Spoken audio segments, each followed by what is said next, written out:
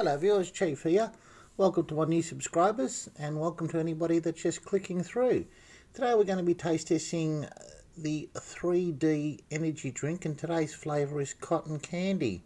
We've got 16 fluid ounces of 473 mils on this can. I'm going to include a screenshot of all the stats on there so you can have a look at in your own time. I thought this seam here was from a plastic sleeve which is shrink wrapped to the can, but it's not. Probably just the way that the paint or the label goes on there, but it's not a sleeve, it's actually part of the aluminium. So there we go. Let's open this one up and see what flavour we can pick up, but it does say it's cotton candy. Let's do the old test, see how much pressure's in the can. And there was a reasonable amount of pressure, but there's a lot of spits all over my hand, all over the top of the can. I don't think I've opened it very violently or shook it around too much. Let's see what we can pick up with an aroma. I can't smell anything at all. Something very sweet, candy flavoured, maybe like a little raspberry hard lolly that you suck. But let's see when we pour it into the can what it comes out like. Very, very light pink coloured. There's a lot of bubbles in there. Look at the froth on that. The bubbles are dissipating very quickly. There's a lot of small and medium-sized bubbles in this glass affixing themselves to the outside. They're the ones that are dissipating very quickly.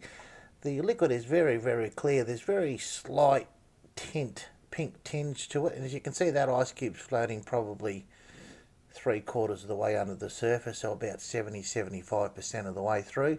There's a few spits on the top of the glass here. Let's have a smell and see what we can pick up.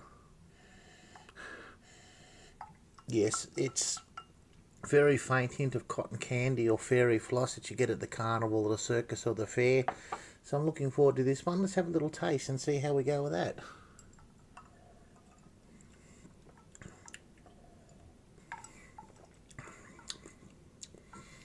It's exactly what it tastes like. Although the sweetness comes in the middle once it hits the tongue and the palate, and the bitterness is at the start. The aftertaste is quite sweet.